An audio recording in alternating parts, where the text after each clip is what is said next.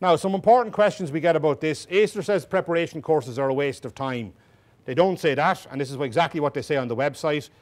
They do not recommend or endorse any commercially available, nor does Acer have knowledge of the content of such courses, thus they're unable to comment. Now, somebody at the last seminar we ran here said that they were at a HPAT information evening run by Acer, and that they, according to, now I'm getting it as hearsay, so this may not have happened at all, but the person that came to the last seminar said to me that he asked the guy the question from Acer about preparation courses, and apparently the guy said, quote unquote, they're a complete waste of time.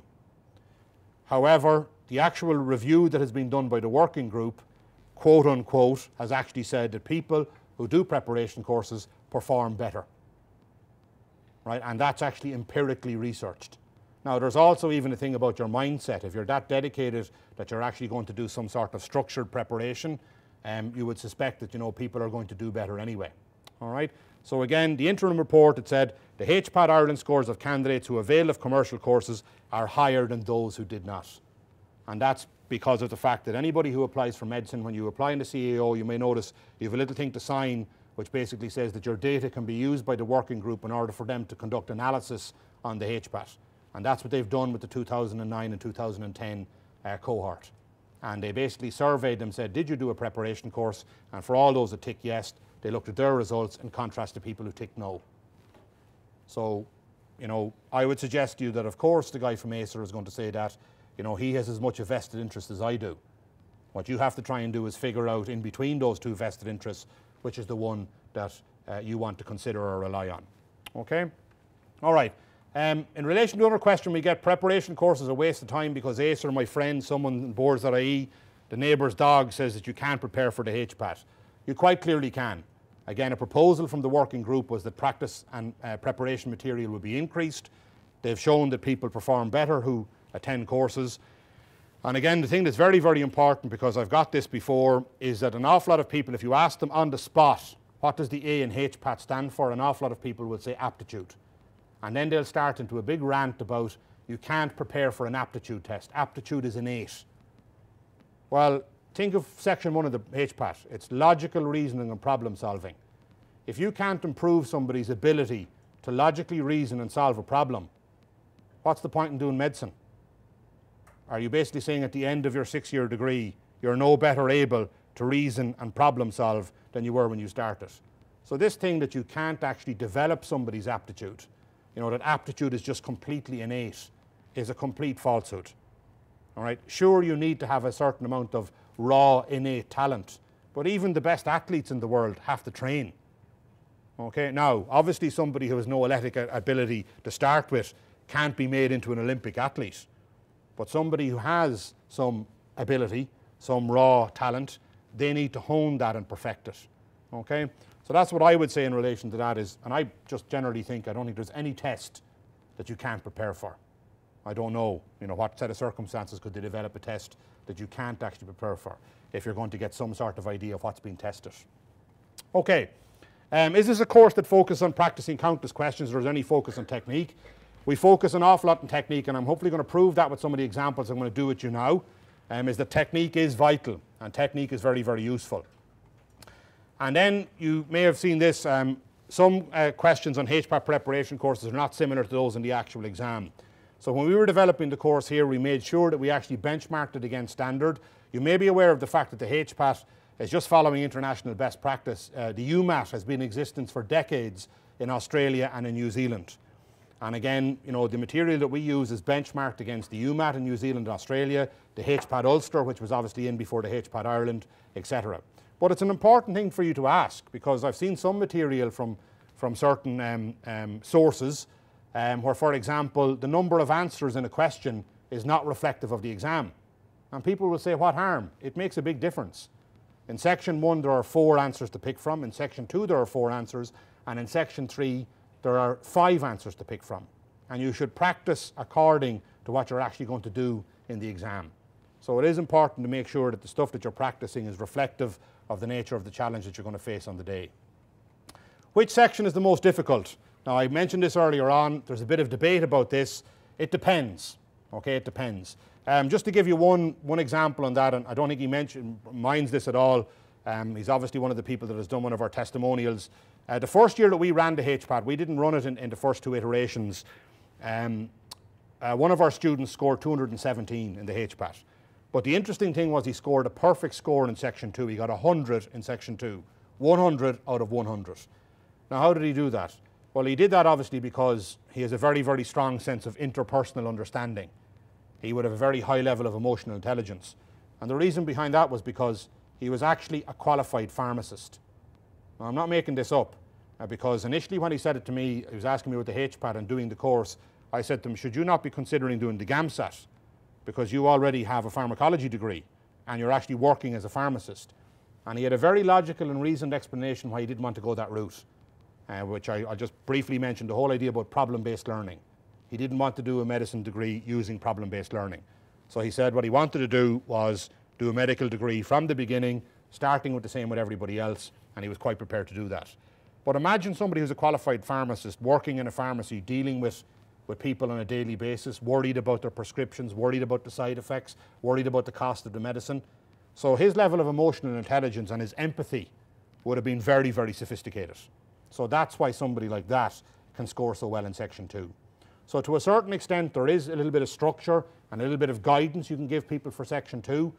But if, regardless of gender, you're somebody who may not be as emotionally developed as you might be in a year or two, you're going to find section 2 a little bit challenging. But it is something that you can actually focus on and improve. You know, you do it naturally in your life anyway. So just with a bit of structure and a little bit of focus on it, you can do it. Section 3, some people, because they have maybe concentrated on languages or let's say the classics in terms of subjects in school, they mightn't be quite good at that technical stuff, whereas maybe somebody who did woodwork and technical drawing finds section 3 incredibly easy. But again, it's just a simple question of technique, all right? You know, there's nothing to stop, you know, a female student, you know, being able to, you know, change the oil filter or change the wheel in a car. It's just that they're kind of conditioned not to do that type of stuff, you know, but there's absolutely nothing to stop them. They have the skills to do it when they put their mind to it. So again, very, very similar with that section. It all depends on where you're coming from.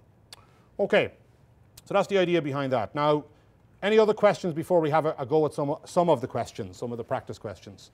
If anybody has a question, I'll just repeat it so everybody else can hear it and hear the answer. All right, yeah, go ahead, if I can hear you. Yeah. Okay, yeah, it's a very good question, and we're actually going to do it now. So the question was, will you have any paper, scrap paper, or rough work in the exam? You actually won't. And one of the questions we're going to practice here, it's again another thing that you have to practice and prepare for, is you have to be able to actually do all your rough work on the booklet. ACER are terrified about questions getting out.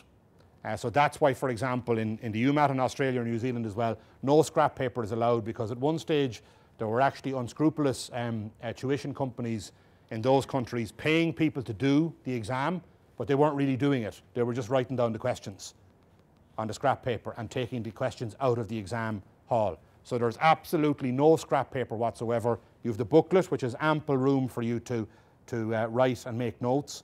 And then you just have your bubble sheet, which is kind of like a lotto panel for you to actually colour in the right answer for what you think is the right answer for each question. So yeah, that's another skill that you have to develop. But if you look at the practice booklets, you'll see there is ample room between the questions for you to make notes and stuff like that. But it's just something to prepare for.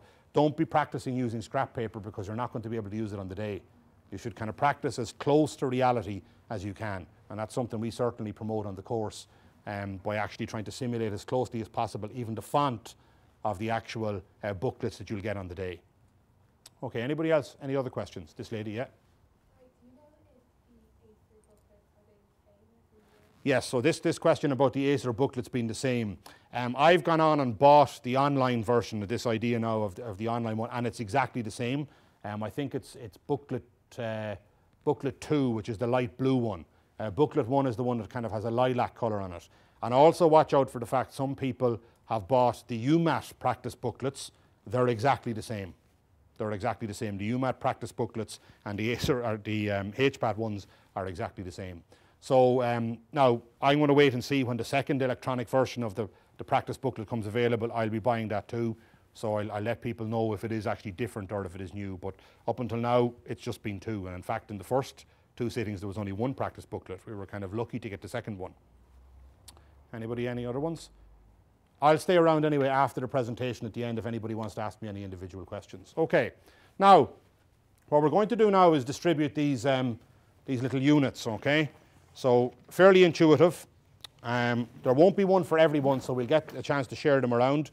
I'll just explain. Very simply, what you do is you take the unit, you hold the on-off button, which is on the top left-hand corner, you hold that down for about 5 seconds. You'll see it will actually go seeking, okay, searching for session ID, and it'll go ready, all right? When I then actually put up the multiple choices for the questions that you're actually going to vote your answer as such, what will happen is you'll see that the letters will display. Now this is the bit where it's a little bit counterintuitive. It's almost like the keypad on a Sony Ericsson's phone. Okay, so you have the little scroll buttons here to navigate up and down, but watch out, in contrast to the Sony Ericsson phone, you don't select by pressing the middle button. You know the way you'd scroll up and down with the two top up and down cursor? You actually pick the one over on the top right. Okay, so scroll up and down to pick the letter you want to vote on, and then the one on the top right here is the one you actually, when you've selected the one you want, that's how you cast your vote. Your unit will tell you whether you've got it right or wrong, and then when everyone has voted, I'll graph the results and you'll get an idea to see how you're doing with your cohort. Is that okay? Now, if anybody has any problems while we're getting it up and running, I'll float around to make sure that everybody gets an opportunity to use it, because this is one of the unique selling points we have about our course, because again, I'm sure you're aware of this, most people are of the opinion, it's just that Acer won't definitely say it, is that the questions are not marked equally.